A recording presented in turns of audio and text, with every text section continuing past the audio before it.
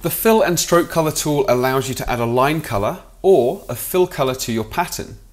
To add a line or stroke color, select your pattern or an individual line and double-click the Stroke Color tool. This will bring up the Color Picker dialog box. You can either select a color from the chart or define a color for your line using either the HSB, RGB or CMYK inputs. You can even define a hexadecimal color. Enter your color values and click OK. To add a fill color to your pattern or object, double-click the Fill Color tool. Add your color in the same way as before and click OK. To remove a line color or fill color, select the pattern or line, click the specific tool and click the white box with red strike through. This will remove its color. The keyboard shortcut for fill and stroke color is X. Press X to cycle through the two tools.